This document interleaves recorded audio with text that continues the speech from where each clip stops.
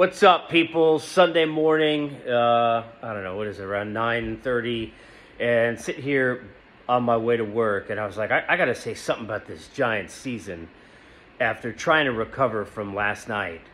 And, man, that was one of the more painful losses that I can remember in a long, long time. I've experienced some bad ones.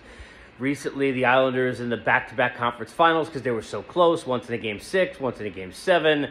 Obviously, you know, we've talked about on the podcast and over the years on radio, I've talked about all the Met miseries from Kenny Rogers in 1999 to, you know, the Subway Series in 2000 and the Piazza fly ball that Bertie Williams caught and so many other things.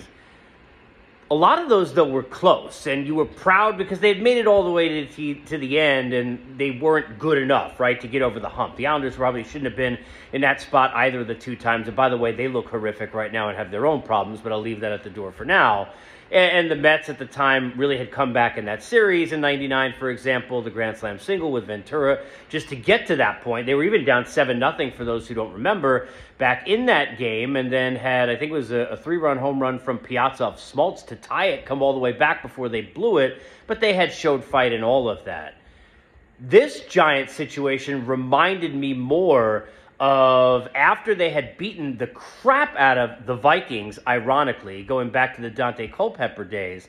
And then afterwards, Ron Dixon with the run back was the only touchdown I think they scored in that Ravens game, which I think was 34-7, which was similar to the 38-7 and what happened yesterday to them.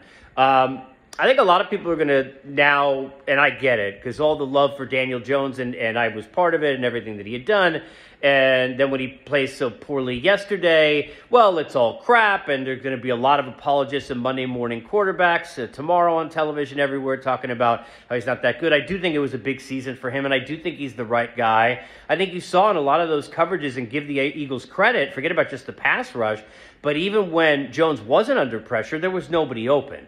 I do think Hodgins and Richie James are part of the solution moving forward, but Hodgins is the 2, James in the slot. They need a number 1 receiver. No offense to Kenny Golladay, obviously, very badly. We'll see if they can go get one. They need to franchise tag one, sign the other, figure out how to keep Saquon and Daniel Jones. I think they need to do a little bit better in the linebacking core. I think on defense that's a key in that second unit when you get past those front 4 who on the inside do such a great job. And we know Thibodeau now and what he could do with the pass rush. I think, for example, if they could have somebody who could run that defense at middle linebacker and, think about how they had to bring in really, Gerard Davis off the scrap heap to go into that spot, Jalen Smith off the scrap heap to go in those kind of spots. I think if they had somebody else in that area would help them. But you got to be proud. I mean, Brian Daboll is the right guy. Mentioned Islanders. I saw this with Barry Trotz, how he could change and transform everything. And obviously, he'd already won a championship with the Caps, and Daboll, has not done that, at least as a head coach. He's been a part of championship caliber teams as a coach. Think back to his time, with the Bills, and certainly was part of everything with Belichick and company in New England. But I think they got the right guy. I think they do have the right leader at quarterback. I like the way Daniel Jones handles himself. Similarly to Eli, which I think you need to be that kind of a easy breezy kind of an across the board, not having the EKG go up and down if you're going to play in New York and be at that position. So a lot of good things, but man, that was painful. I don't want to. I was muting the post game shows. I don't want to turn on TV today to see anything. When I get home tonight, I don't know if I could even watch football. Tomorrow, I don't want to read anything. As a Giant fan, it's painful. But, congratulations to Daboll and company on a great season. And that's it. The Giants are put to bed. The Islanders, we might as well do that. And Carlos Correa is not a Met. Right now, things on, the sports end for me, not exactly where they need to be on a Sunday. But, hey, rock and roll.